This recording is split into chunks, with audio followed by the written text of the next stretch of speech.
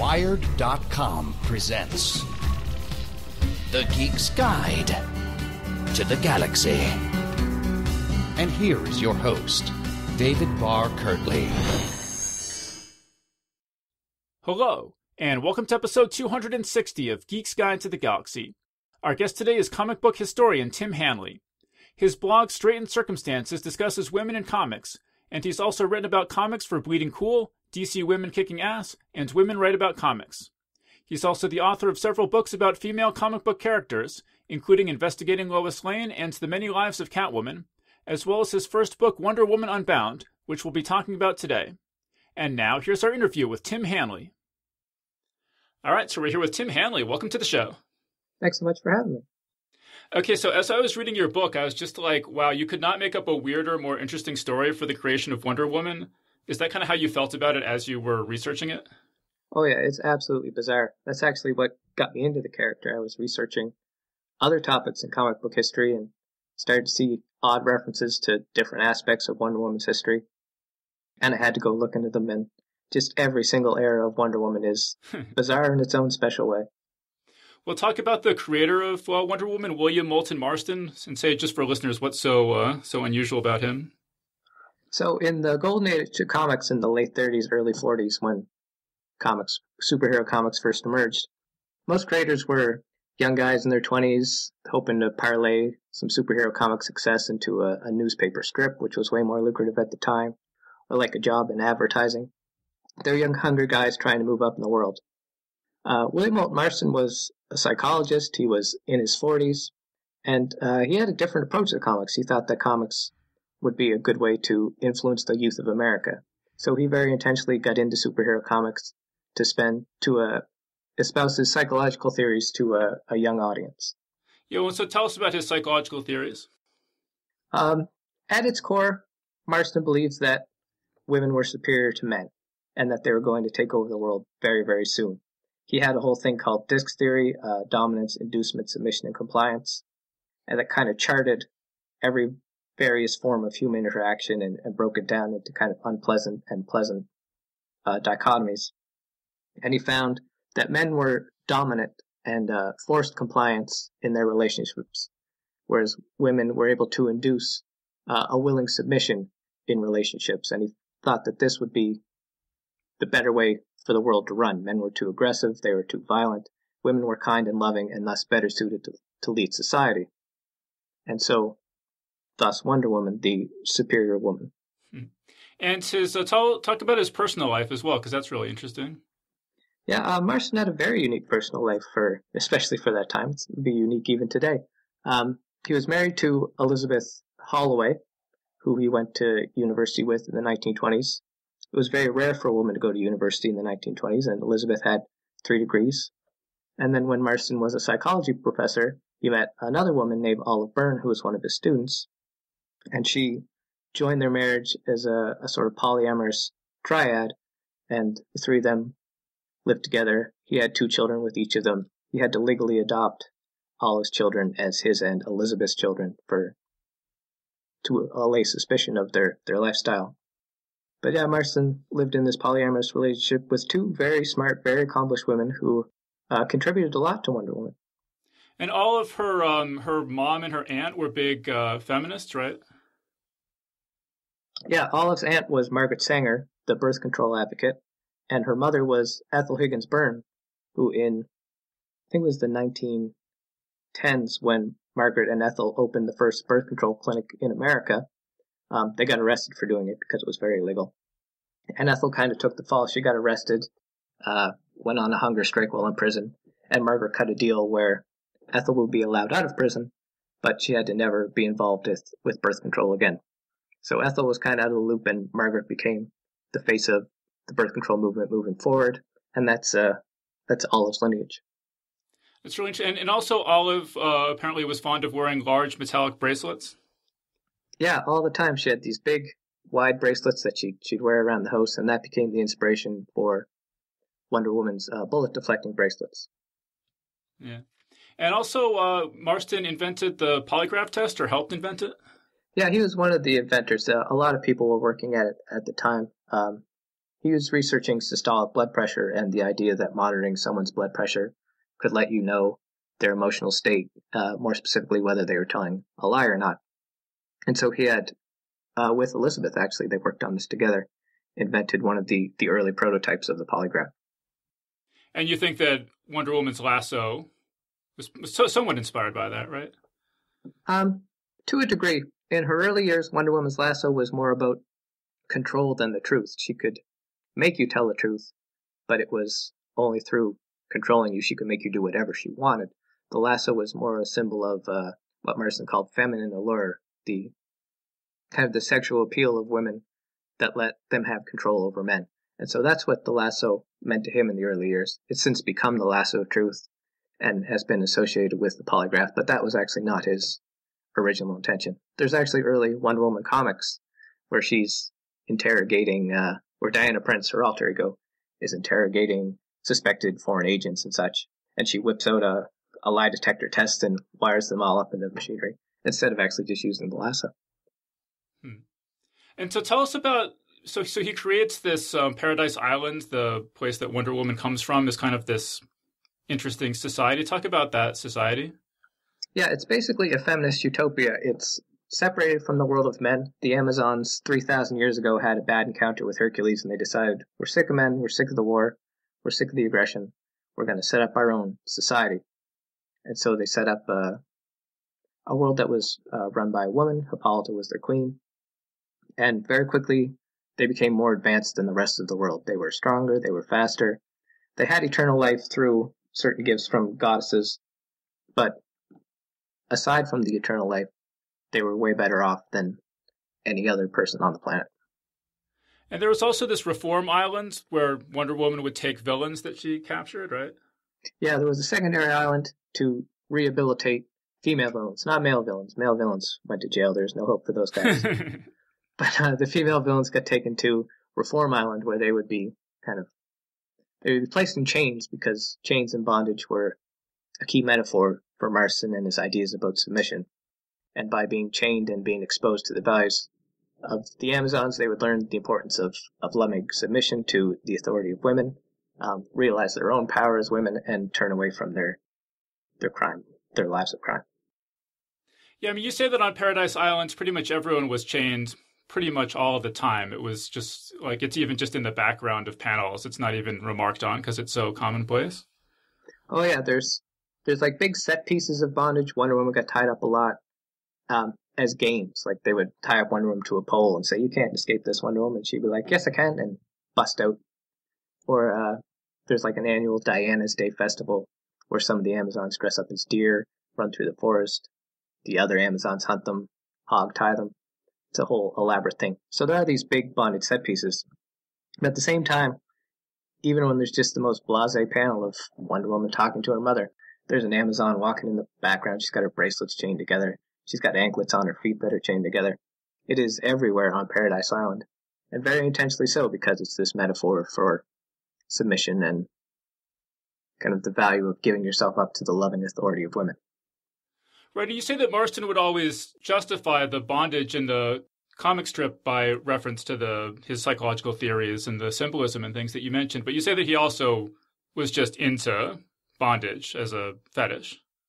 Yeah, it's a complicated thing because the metaphor does hold up. So in a matriarchal society on Paradise Island, bondage is a fun game. It's pleasant. We get to see the values of submission. In the outside world, when men chain Wonder Woman's bracelets together, she loses her powers. Bondage is always unpleasant, and so we see kind of the ills of patriarchy. And so, by and large, the metaphor holds. The thing is that bondage imagery makes up about a quarter of all of the panels in these early Wonder Woman stories. So it's absolutely excessive. Some folks have argued that other superheroes got tied up as well, which they did, but even a character like Captain Marvel, who got tied up all the time, had bondage in about 3% of his book's panels. So Wonder Woman was 27% bondage imagery. So it seems that there is clearly a fetishistic aspect to it. Right, you made the point that I thought was really interesting, was that if Marston's goal was to expound his psychological theories, that you would expect the strips to feature lots of images of men being bound up by women and then coming to find that they liked it or it wasn't so bad or whatever. But actually what you in fact see is just lots and lots of images of women tied up by men and being unhappy about it, which seems to be more that it was just something that he was into rather than that it was supporting the symbolism. Yeah, it's very much the reverse of what you would expect. And there's a sort of sadistic aspect to it almost. That might be too strong a term. But the bulk of the bondage in the comics is women who are having a terrible time being bound. And to show that so often suggests that there may have been an element of sexual thrill to that, perhaps for Marston. Part of it was he wanted to get boys into the book, and I think he liked bondage, so he figured other guys would like bondage. And so he put a lot of it in and tied women up a lot. But I think just the massive imbalance of it suggests definitely certain fetishism mixed in with what was some feminist intentions. Yeah, I mean, because he did definitely have these feminist intentions, these grand ideas. And there was this really interesting thing called Wonder Woman of History that was sort of a feature in the books. Could you talk about that? Yeah, it was a regular feature in the Wonder Woman comic itself. Wonder Woman actually starred in several comic books in the 1940s. But in the main Wonder Woman title, every issue had a 4-page section on a famous woman from history. I think Florence Nightingale was the first one. That was Clara Barton. And it was different women from all over the world, different eras of history, and sort of their achievements, kind of fighting against the limitations of their own eras and their own struggles.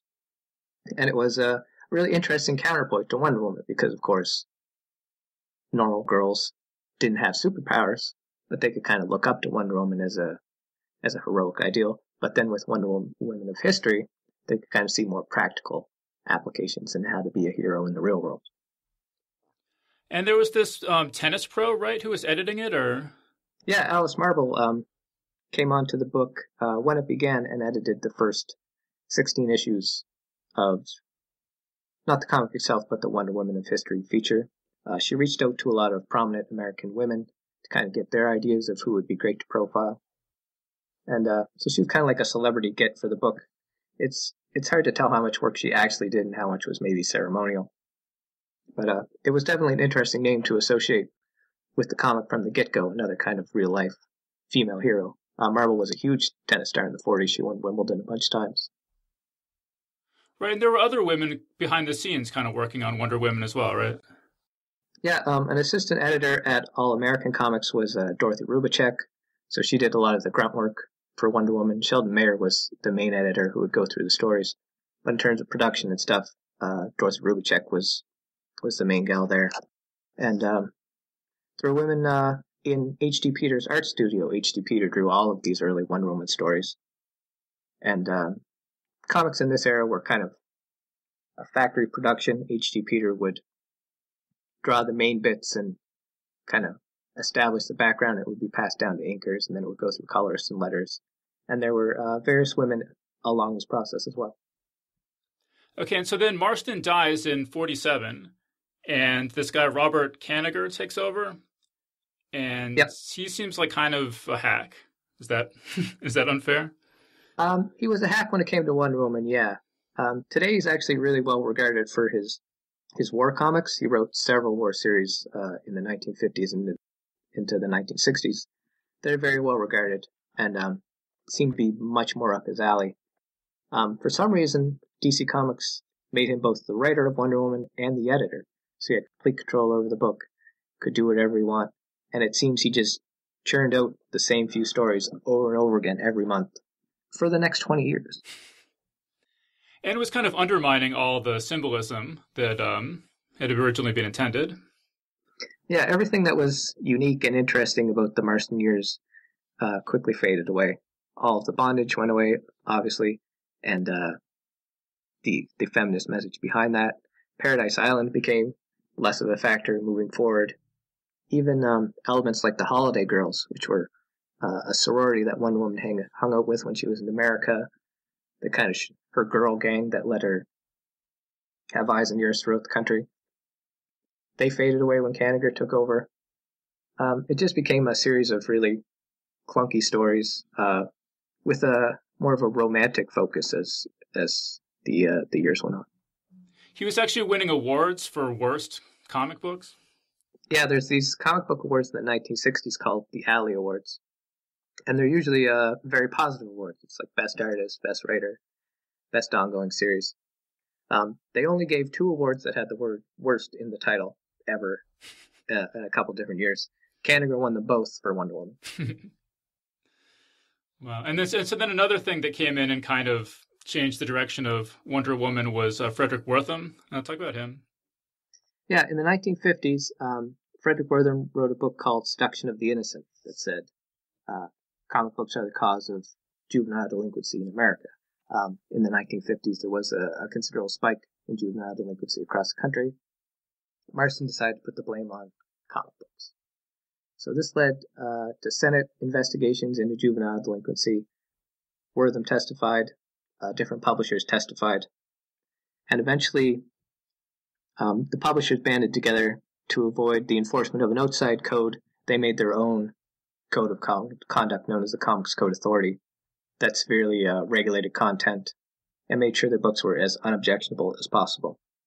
So Wonder Woman was subject to that, which really reduced what women were allowed to do and encouraged a focus on romance. It limited the kind of the scope of what women could be and do in superhero comics.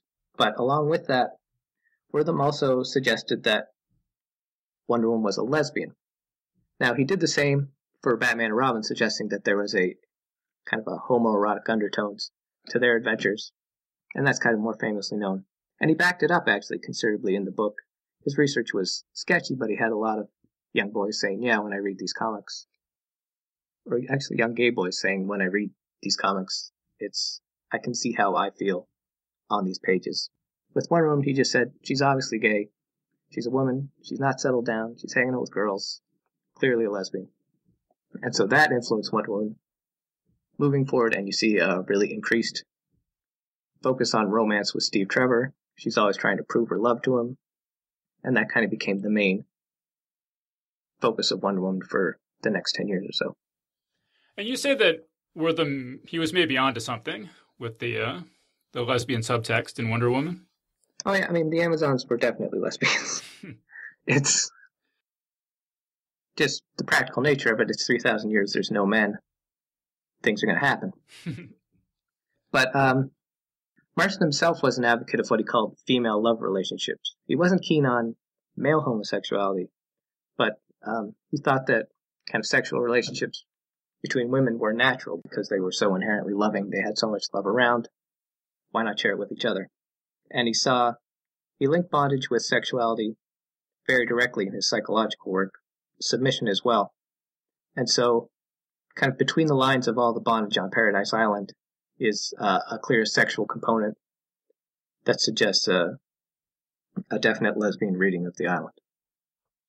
And haven't other writers for Wonder Woman just come out and said flat out that there's a lesbian or bisexual component to Wonder Woman?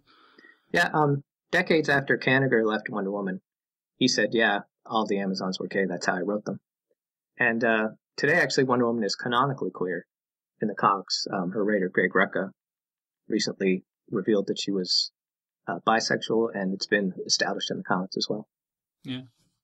Okay, so getting back then to the this period after the Comics Code Authority, when Wonder Woman becomes very sort of domestic and is interested in romance and marriage and all that kind of stuff. Talk a little bit more about that, about just what kind of storylines did they have in that period?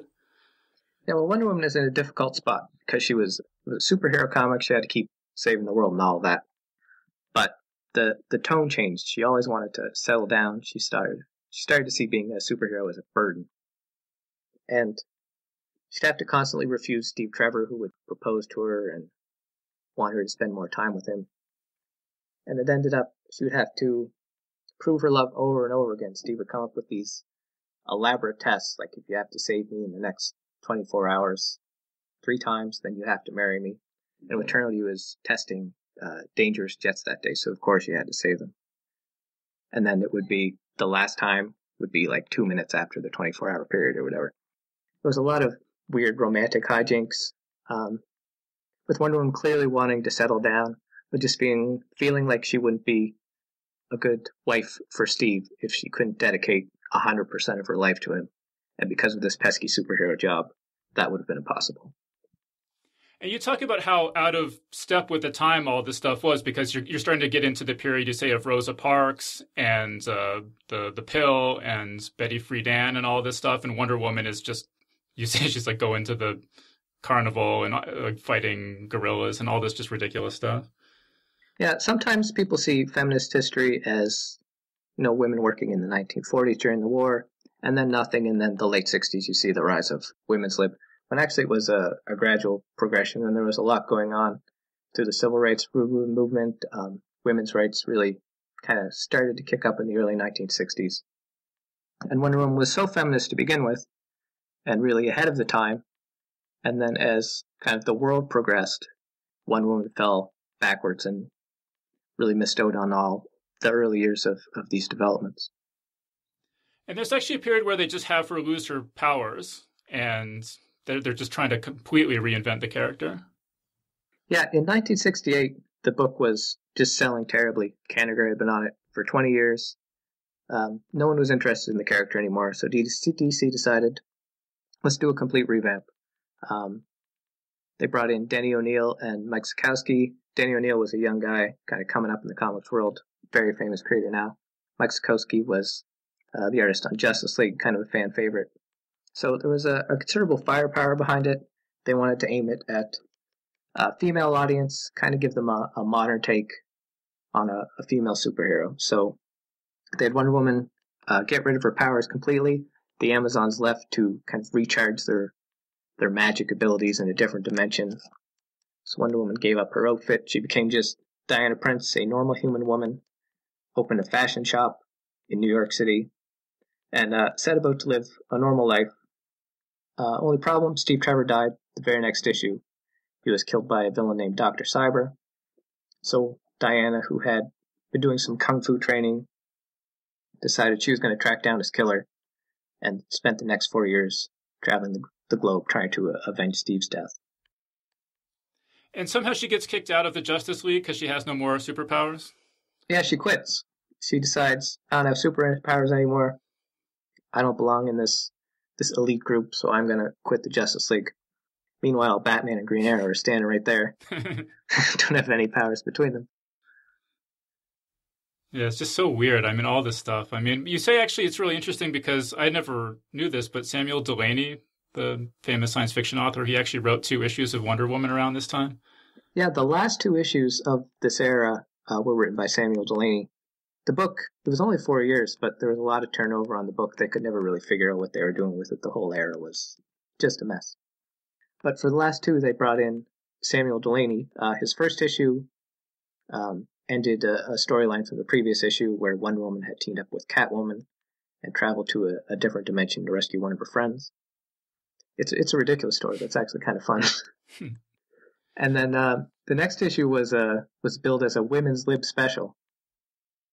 With Samuel Delany writing it, you think this might be cool and interesting, and it's just appalling. The Wonder Woman has a roommate, or Diana has a roommate. She's not Wonder Woman at this point.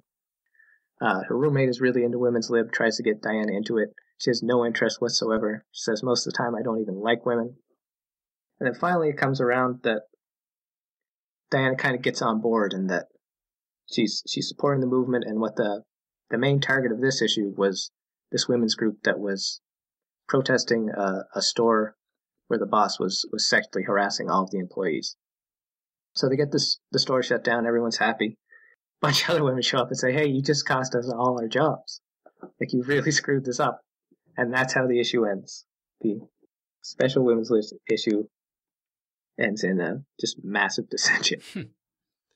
Because you said it was supposed to the story was supposed to go longer, and they kind of wrapped it up.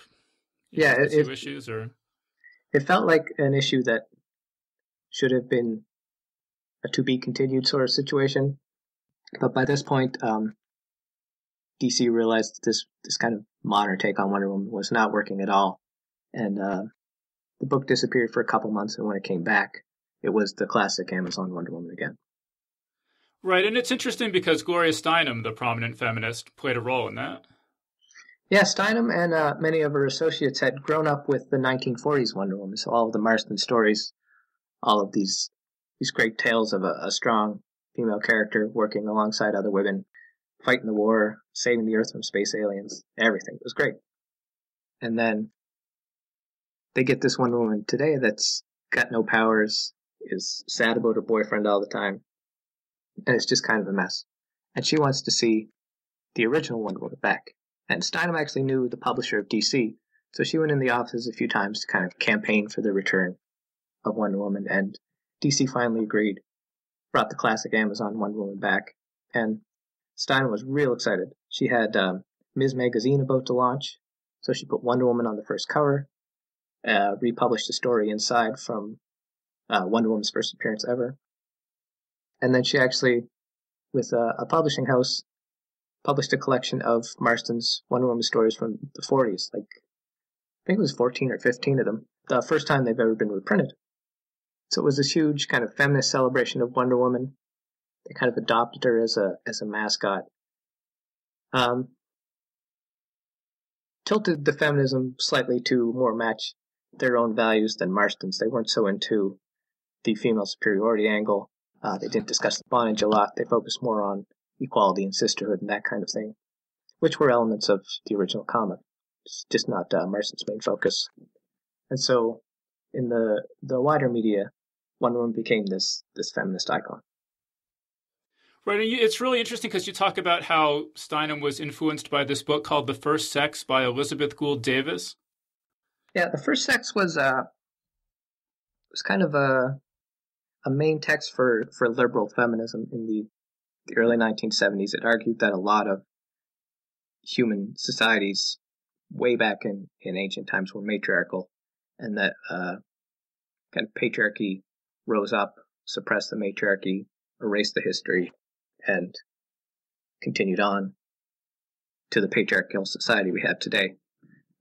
Historically, it's very dubious, but at the core of that is an interest in past matriarchies, which the Amazons very much are. They're figures in Greek mythology, one of the few female-led societies that actually seem to have a historical basis. And so that connection between the Amazons and Wonder Woman and this kind of celebration of matriarchal prehistory made Wonder Woman an ideal mascot for this brand of feminism. Right, and you also say that Davis was kind of promoting this idea that human women had originally reproduced by parthenogenesis, which seems extraordinarily weird. Yeah, that's from certain circles. It's there were some feminist thinkers who argued that men were sort of an aberration, that women didn't need them, that they may have been able to reproduce on their own, that men were kind of a mutation that has since taken over the globe in disastrous ways. That wasn't a commonly held belief, but it was an element popular in certain circles. And Wonder Woman herself is sort of the embodiment of that. Wonder Woman was created out of clay, molded by her mother, and then brought to life by the goddesses. So that's very much a form of parthenogenesis. Marston wasn't intentionally doing that to tie into these old theories, I don't think, but it's something that connected down the road with certain feminist groups. Right, and so you said that Ms. Magazine reprinted all these early Wonder Woman strips, and then in the coming years, those became really the only way that you could read Wonder Woman strips because everything else kind of fell out of print, and so the Ms. Magazine Wonder Woman kind of became the public consciousness image of Wonder Woman.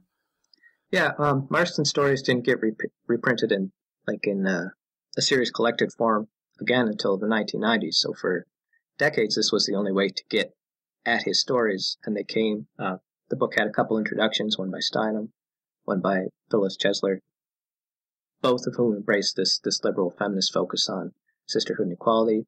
Steinem did intros for kind of each group of stories. So it's Wonder Woman through this 1970s lens rather than something that focuses on the 1940s context. So that became how people saw Wonder Woman historically for the next several decades. Right, and then that's the image of Wonder Woman that influenced the 70s TV show. Yeah, the Ms. Collection brought back this kind of World War II era of Wonder Woman. So we get with the first season of the TV show, it's set during World War II. And it's got all the classic elements of the Marston comic, except for kind of the core elements, the bondage, the submission, the idea of female superiority. But it does have equality, it does have sisterhood, it has all the elements of contemporary liberal feminism, just not the core of Marston. It has the look of the Marston era, but not quite the message.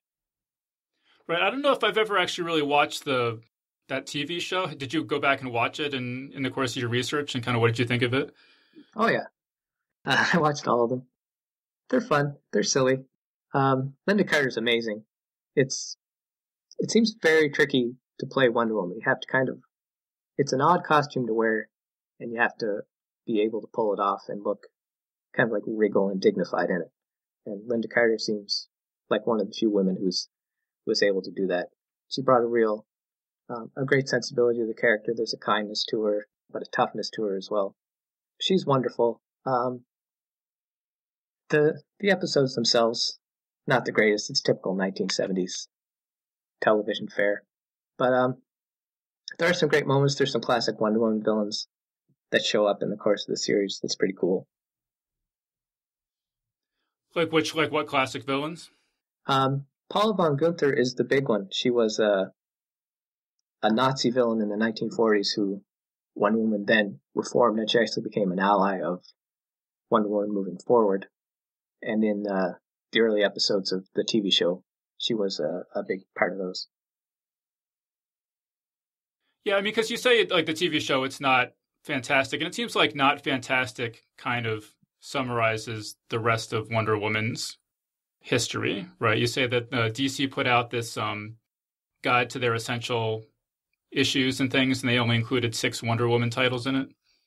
Yeah, a few years ago, DC released this massive list of all their iconic stories that were available now to read. And Batman has like pages and pages, and Superman has pages and pages, and Wonder Woman had about 6 entries. There haven't been a lot of hugely iconic Wonder Woman stories over the years that have resonated with audiences in the way a lot of stories from other heroes have. Now, part of that is who this audience is. It's been a largely male audience who like a specific kind of story.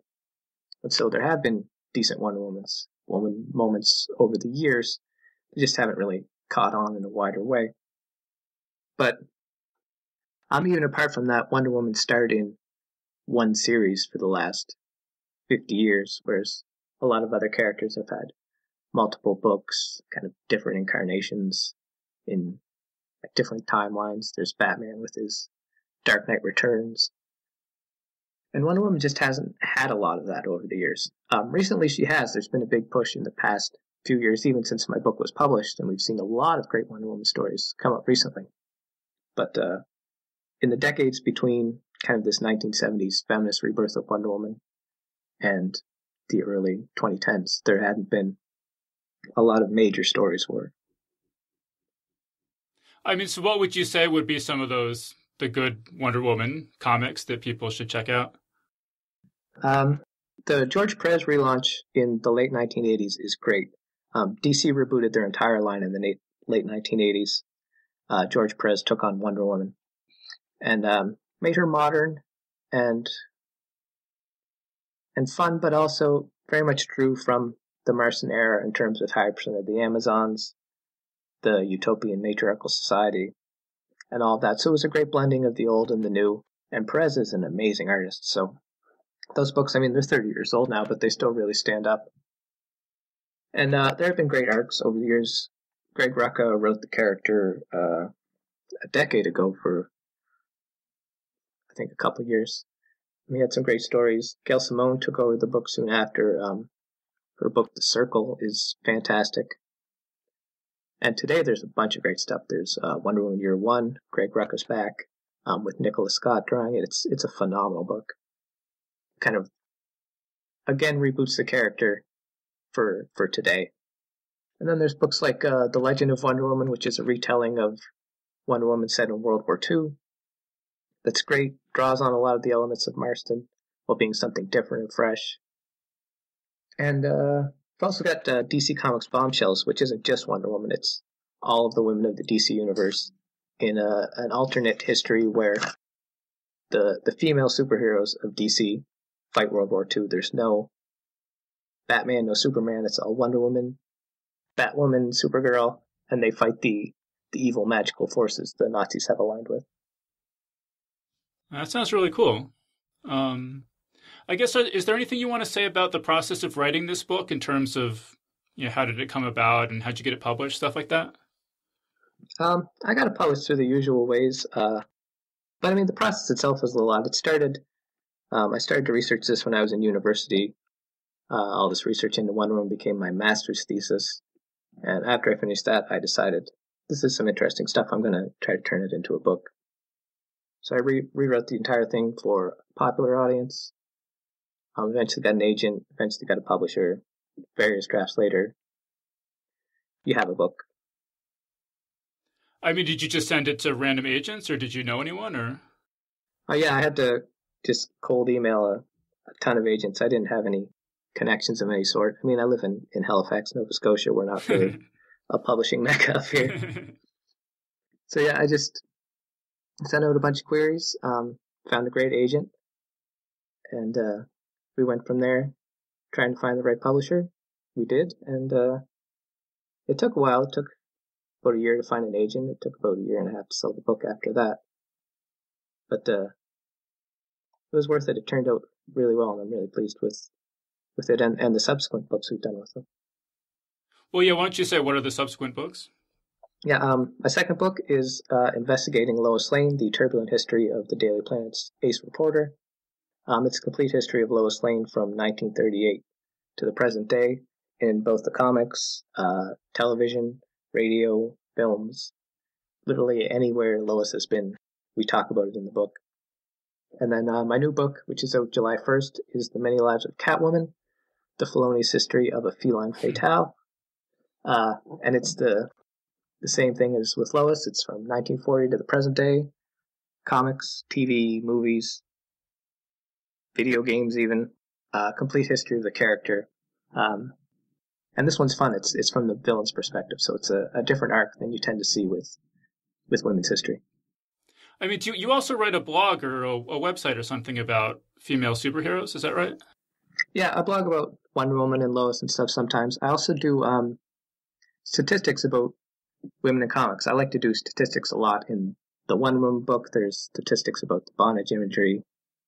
In the Catwoman book, I've got statistics on sales and kind of percentages of readers in the letter column to try to get an idea of the audience of the books. But on my website, I do female creators at DC and Marvel and how these ratios have changed over the years. When I started in 2011, female creators accounted for about 10% of the entire spectrum of creators, so cover artists, writers, pencilers, inkers, colorists, letterers, editors. Women were about 10%. And each month I kind of tabulate the numbers and keep track of how they're changing. And it's grown over the years, and now we're up to the high teens. Marvel was 18% last month, and DC was close to 17%. So we're seeing some interesting growth in terms of female representation behind the scenes in the comics lately. I mean, how did you get into that, or how did you develop that specific interest in female characters and female creators? It started with Wonder Woman. My original research I was doing was when I was in university was in Batman. I wrote about kind of the gay panic in the 1950s surrounding Wortham and the Comics Code and everything. And then for my undergraduate thesis, I wrote about DC Comics and the Comics Code more broadly. But seeing all these interesting tidbits about Wonder Woman here or there led me to her. And then in researching Wonder Woman, I realized that her own history was fascinating and unique, and absolutely bizarre. And it was a story I'd never really seen fleshed out anywhere. And so from there, I kind of started to research other female characters. There's some of that in the book, in the Wonder Woman book, as a comparison to Wonder Woman herself. And so through that, I got to learn interesting things about these other female characters that when the Wonder Woman book was done, that's what I wanted to explore next. And so it's I like unearthing these really cool histories of female characters that don't get the attention they deserve. All the attention goes to Batman and Superman and the boys, when there have been female characters over the years that are absolutely fascinating and unique in their own right. Was everyone at your college cool with you writing a master's degree on superheroes, or did you have to kind of convince anyone of that? Enough people were cool with it that it worked out. I got some odd looks here and there. But there were enough people and enough at the top that thought this was unique and different and we'll roll with it. I actually got a grant to do my master's degree. Canada kind of has a grant society that gives out grants for master's degrees. So that helped a lot, getting the grant. Kind of convinced whoever wasn't entirely sure about it that it was a worthwhile pursuit. And also, I mean, there was another Wonder Woman book that came out after yours called The Secret History of Wonder Woman by Jill Lepore. I was just curious if you had looked at that at all. I have, yes. It's an interesting book. The Marston family has come out rather strongly against it in terms of certain elements of it. But it's the archival research Jill Lepore does is phenomenal. She really digs into Marston's history, Elizabeth's history, Olive's history, and it brings out a lot of fun stuff. I don't necessarily agree with a lot of her conclusions, and the book is far more about the Marston side than about Wonder Woman. But there's certainly some interesting stuff in it. I don't know if you've seen that there's going to be this Professor Marston in the Wonder Women. I think it's a TV show or something, or maybe a movie. Yeah, it's a movie. Do you know anything about that? Just that it's coming. It's I think a teaser trailer came out a few days ago, so it should be coming soonish. It seems to be an indie film, but it's based on Marston and Elizabeth and Olive and kind of their lives together. I haven't seen much in terms of a plot synopsis. I don't know how much it gets into the creation of Wonder Woman. I expect for copyright reasons that it's more about their lives together than Wonder Woman herself. But seems to have a decent cast. The director sounds cool. I'm hoping it's a good story and doesn't kind of overdwell on what could be the salacious aspects of it. Yeah, that's one of my frustrations with movies about writers is that it seems like they never focus on how did they come up with their ideas or anything like that. It's always a love story, basically. Yeah, and I mean, there's a definite, interesting, unique love story here that will be fun to see explored. But the history of Wonder Woman's creation is really cool as well, and it would be fun to see if they get into that and kind of incorporate the ways that both Elizabeth and Olive contributed, because that's something that's missing from a lot of the discourse about Wonder Woman's history. Yeah. Okay, so now, what did you think of the new Wonder Woman movie? Oh man, I loved it. It was so good. What were your expectations going into it? Initially, I was sort of concerned just because Man of Steel and Batman v Superman and Suicide Squad were really not my jam at all. I did not care for those films. And so the news of a Wonder Woman movie, while I was excited, I was trepidatious. Especially early on, there was a lot of turnover. Michelle McLaren was supposed to direct. She dropped out. Then Patty Jenkins came in. But then the teaser trailer started to come out and it looked really cool. And then the full trailers came out and it looked even cooler. So by the time the movie came out the other week there, I was excited. I was cautiously excited because I've been burned before. I remember being extremely excited for Man of Steel and then having one of the worst evenings of my life. But yeah, so I was excited, cautious, and then it started and it was just, man, it was good. There's like a preamble at the beginning, Wonder Woman in the present, kind of looking back, and that's fine. But then they cut to Paradise Island and they do this massive sweeping shot, and it's just gorgeous and perfect. And there's young little Diana who wants to be a warrior, and it's just the best. I mean, when I set up this interview with you was a couple weeks ago, and at that, I guess maybe I was naive or something. I didn't expect the film to be such a cultural phenomenon. I mean, how to put it, that it was gonna there's gonna be so much discussion of the movie. I mean, you know, as like you, I was afraid it was going to be bad, and so I was afraid it was just kind of going to disappear. But have you been surprised at all about just how much discussion this movie has created around it?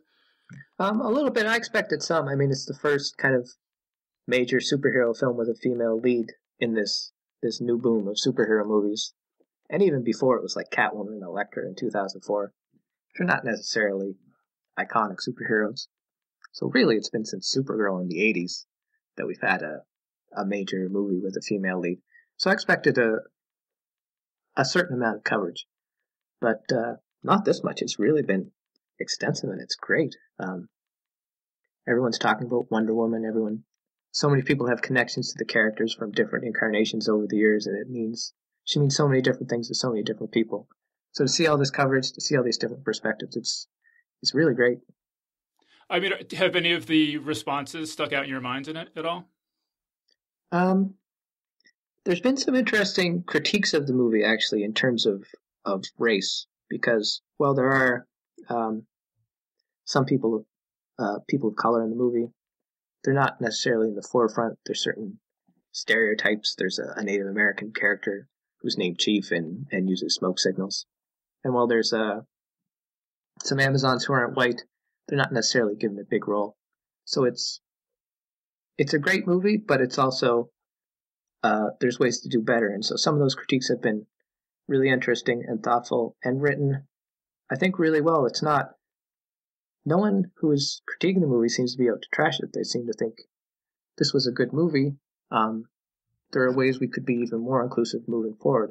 And I think that's kind of what Wonder Woman is all about, is kind of inclusive and being a hero to everybody. So that's kind of really nice to see. I mean, one thing that's really struck me is just how many people are talking about what an emotional reaction they're having to the movie. I've seen a couple people post variations on this where somebody says, "No wonder white guys are so confident all the time. I saw one Wonder Woman once and I'm ready to go into battle." Yeah, those are really cool to see. It's great because Wonder Woman's such a phenomenal character, but she's kind of known as an icon more than a person. Everyone kind of knows Wonder Woman, knows what she stands for, but because she's only had one comic, she hasn't had a movie, she hasn't had a TV show since the 70s. If you didn't watch the Justice League animated show in the early 2000s, you probably haven't been exposed to Wonder Woman in any kind of adapted form, or probably even in the comics, because they don't really sell a lot. So for everyone to get to see the character, to get to see her in action in a way that really captures the essence of the character is awesome. And the way it's resonating with everyone is so cool. There was some talk I saw before the movie came out saying that the studio was not going out of their way to promote it. Did you follow that at all? Yeah, I actually wrote a piece about it on my blog because about a month before, things had been sparse. Like with Batman v Superman, Batman and Superman were everywhere. I mean, there was cereals. There was every commercial I saw was Batman and Superman. They tied in with every product humanly possible. It was a massive, massive campaign. And then a month before Wonder Woman, I think she's on like a can of Dr. Pepper, and that's about it. But subsequently, Warner Brothers really ramped it up. They started to release more trailers. They started to get more stuff out there. And you could see the buzz building and kind of spreading to the online community really well. Definitely picked up as the movie approached and kind of started to have some sway. I mean, I don't know if you've seen these things where the director was saying that, you know, one of the most popular scenes in the movie is the scene where Wonder Woman kind of single-handedly charges across no man's land in World War I. And she was saying that she really had to fight to get that scene in the movie. Yeah. Have you followed that? I followed it a bit. It seemed that certain executives at the studio just didn't understand the purpose of the scene. because it's the way it's set up in the film is Wonder Woman gets to kind of the front lines of the First World War, sees that there's a village across the way that the Germans have taken over. They've kind of enslaved the villagers, and Wonder Woman's like, "Well, we're gonna go stop this." And Steve Trevor and everyone was like, "No, we can't. There's a bunch of trenches in the way. We have to play this strategically. This is a long game." Because World War I was a stalemate for 4 years. Basically, there'd be a few miles here and there, back and forth. And that's the mentality of all the men in the trenches. And Steve basically says, we just can't do anything about it. And Wonder Woman says, "Well, I can." And she climbs up the ladder and brushes off across no man's land and deflects all the bullets and takes enough of the heat that Steve Trevor and the guys can kind of come up behind, and they take the trenches and they save the village. But I guess executives did not understand the importance of Wonder Woman seeing war and rejecting the conventional wisdom of it, that people have to die sometimes, that there's certain things we can't do anything about. Whereas for Wonder Woman, it was very much, I can do something about this, and I'm going to do something about it. And it was a really pivotal moment in the film. Yeah, I really, really liked that. I really, really liked all the stuff on Paradise Island. I just thought the imagery of these warrior women fighting the German soldiers was just really visually striking and just powerful. I thought Gal Gadot was just absolutely fantastic in this role. I thought, like, toward the end, I felt it got a little, like, too familiar superhero movie territory. I don't know if you feel like that at all. Yeah, I didn't think the end was bad in any way, but it felt certainly more conventional than the rest of the movie. I mean, that Amazon battle scene at the beginning was phenomenal. I don't think I've ever seen an action scene like that in a superhero film. It was so cool. And then the no man's land scene was incredible.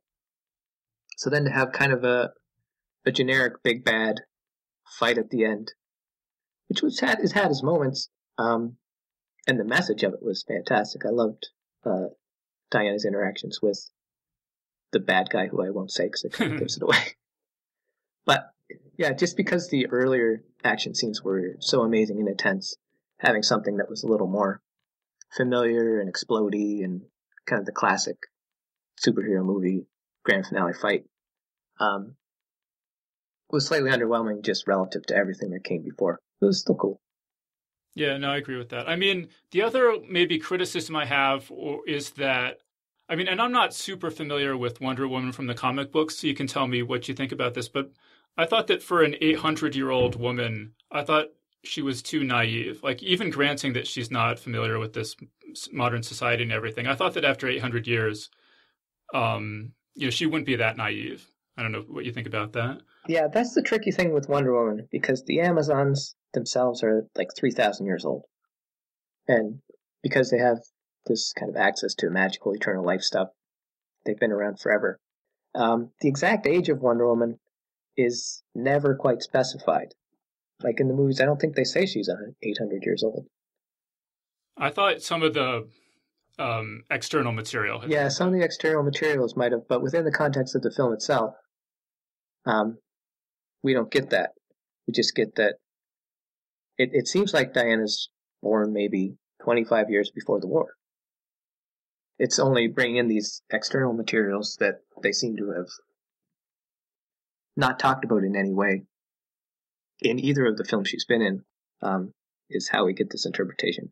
But it's been a thing that's been an issue with Wonder Woman generally. No one knows how old she is because everyone's kind of purposely vague about how long she's been on Paradise Island before she goes into the world of men. But I think with the film itself, because they don't specifically mention the age, I think it kind of works. And I think maybe what we would see as naive is perhaps just the result of her being raised in, first off, a utopian society. She's not used to this kind of the horrors of the world of men at all. At the same time, it's more of an optimism, I think. I think if something's bad, she's going to fix it. If something's in her way, she's going to go through it, no matter what anyone else says. So I didn't see that kind of naiveness. I can see how you might have, but it worked for me. I think she was more idealist. Yeah, I mean, all the stuff she did I thought was really good, and I think that it would not take a lot of tweaking to allay that concern of mine. But as you say, yeah, I thought she was like a little too naive, and I would have liked to see it more like she could do all the same things, but out of a more wise, idealistic, attitude. I think that's going to be the Wonder Woman we're going to have moving forward, like with Justice League in November and stuff. I think we're going to see the wiser, more experienced Wonder Woman, and in some ways, I think this film is kind of the younger, inexperienced, kind of wide-eyed, innocent Wonder Woman getting used to this outside world. Yeah. What did you make of the, I don't know if you saw this headline, Fox News asks, is Wonder Woman American enough? Wonder Woman's not American at all. She is very much an illegal immigrant. In the 1940s, when she comes to America, she doesn't just make up her own identity of Diana Prince. She meets a woman named Diana Prince who is crying on the sidewalk because her boyfriend just moved to South America and she wants to go live with him and doesn't have any money. One was like, hey, we look alike. I have some money. I'll give you this money. I'll take your identity. You go live in South America. And that's how Wonder Woman became Diana Prince. So that's identity theft. That's illegal immigration. Wonder Woman wears an American-themed outfit, specifically in the 1940s, so she fits in the world the war is on, and she wants to wear something that's recognizable to the nation that she wants to help. But Wonder Woman's not an American hero to me in the way that, say, Superman is, or certainly Captain America is. She's more a global hero. What she cares about, what she stands for, it sort of supersedes national boundaries to me.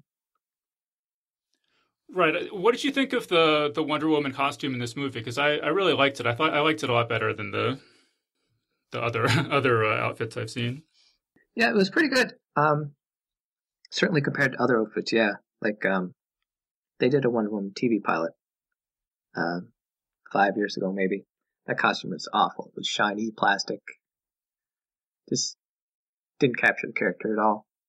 I think what the movie costume did was take kind of the iconic look of Wonder Woman's comic book outfit, which we all know, and translate it into a way that made sense for this kind of martial Amazon society, but also just realistic in a way that would make sense on the big screen. That's what superhero movies are good at lately, is taking these kind of bright, bold, often simple costume designs and translating into something that feels like it could be real. And I think they did that really well with this costume in ways that captured the iconic elements of it while being something new and appropriate for the screen. It was also a lot better than Batman v Superman when it was brown all the time. They actually put some color into it in this movie, which was very nice to see. Right, because even in the comics, haven't there been multiple redesigns of her outfit? Like, there's one where she's dressed more in black and has kind of a blue leather jacket or something like that. Yeah, there have been redesigns over the years, but they never last for more than a few months because people want the iconic Wonder Woman. So yeah, this leather one you're talking about was from the early 90s. Wonder Woman got superseded as Wonder Woman. An Amazon named Artemis challenged her, and she became the new Wonder Woman. And Wonder Woman just became, I don't even remember what she went by. Just Diana, I guess. But yeah, she had this weird leather bra thing with a blue jacket. It was terrible. And then in 2009, DC did a huge revamp of Wonder Woman where they gave her pants and a leather jacket again. It was a huge thing. It was all across the news. They're trying to update Wonder Woman, which is never a good idea. They never do that well. And that lasted about a year before they went back to a more classic look. They've tried different things over the years. People want to see her in what you expect Wonder Woman to wear. What did you make of the Alamo Drafthouse women-only screening of Wonder Woman? I thought they were a fun idea. This is the first female superhero movie ever. Let them have a party and go to town with it. I thought the reactions online were foolish. I was reading an article this morning that I thought was really interesting where it said that in the past, these sorts of, what would you call them, like flashbacks or something, that have been treated in the media more seriously. And in this case, the Alamo Draft House was kind of poking fun at the people who were complaining online, and the media was kind of, the headlines were more poking fun at them, and that we've maybe had a turning point where people are, just treating this more as a joke than anything else. Yeah, it seemed like, there were a few dummies who were upset about it and were kind of being loud on the internet, but by and large, everyone else was just making fun of them for being so ridiculous. So yeah, I think it could definitely represent a turning point in these kind of discussions. I think all the jokes were definitely acknowledgement of, we all live in a patriarchal society, so reverse sexism isn't a thing. Let these women have fun together at the Wonder Woman show. And that seemed to be the dominant reaction. Yeah, so now that this movie has come out and it was a big hit and everything, I'm curious if you have any thoughts about doing a expanded, revised edition of your book, because the book, it kind of ends on sort of a downer note where it's like, and Wonder Woman is kind of, nothing that exciting has happened, in decades, and that's the end. And it seems like you might be able to have the book end with kind of more of a bang now that all this other stuff is happening now.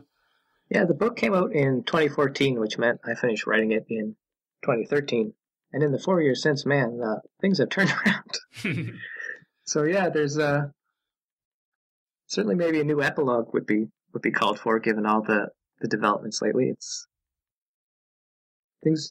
Wonder Woman's lot in life has gotten a lot better on every possible front. In the comics, she's doing really great stuff that's getting a lot of attention. The movie is a massive hit, obviously.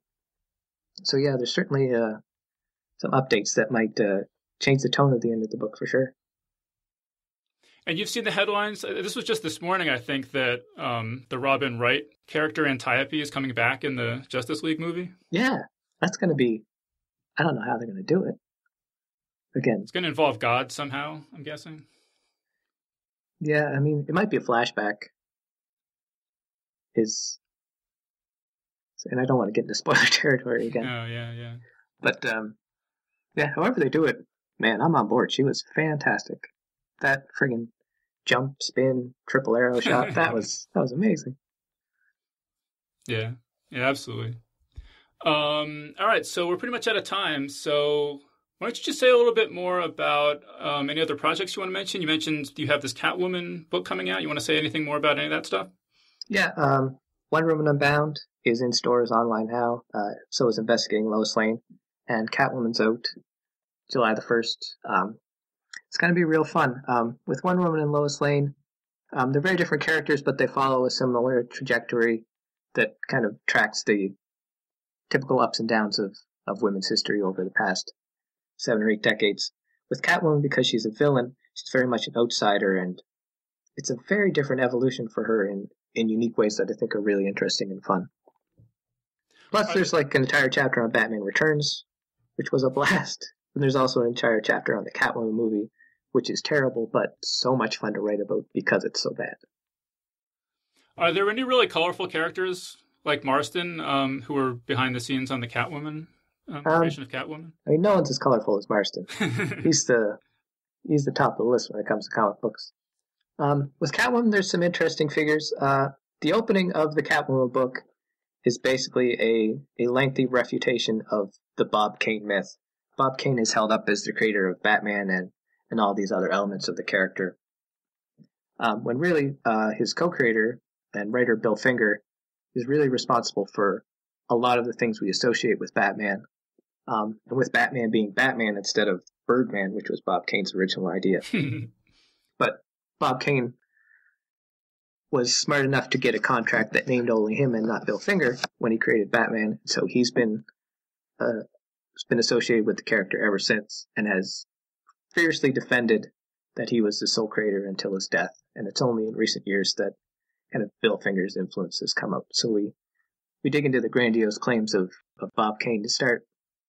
And there's a few characters throughout. There's a chapter on Frank Miller's takes on Catwoman in Dark Knight Returns, All-Star Batman, and Batman Year One kind of digs into Miller's problematic depictions of women. It's kind of fun. But yeah, no one quite as fascinating as Marston. A year or two ago, I interviewed Glenn Weldon, who wrote a book called Batman and the Rise of Nerd Culture. Oh, yeah, that's a great book. And that's where I learned about the thing that sticks out in my mind is that Bob Kane, on his tombstone, he has his epitaph is something like, "Here lies Bob Kane, the genius behind Batman, who was touched by the hand of God to inspire him to write Batman." It's something like that. It's just out of control. The man was an egomaniac and just an absolute liar. All right, well, Tim, I think we're out of time, so I think we're going to wrap things up there. And so we've been speaking with Tim Hanley about his book, Wonder Woman Unbound, The Curious History of the World's Most Famous Heroine. So, Tim, thank you so much for joining us. Thanks so much for having me. It was a blast. And that was our interview. So a big thanks again to Tim Hanley for joining us on the show.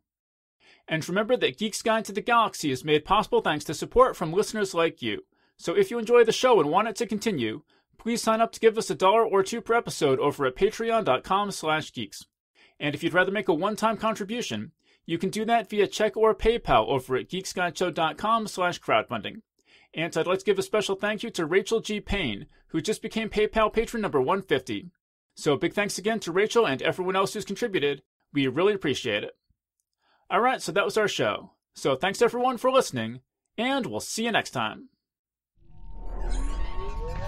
The Geek's Guide to the Galaxy is a production of Wired.com. For more information about the show, visit geeksguideshow.com. To learn more about your host, visit davidbarrkirtley.com. Music and voiceover produced by yours truly, Jack Kincaid. If you enjoyed this program, tell your friends. If you didn't enjoy it, tell no one. Thank you for listening.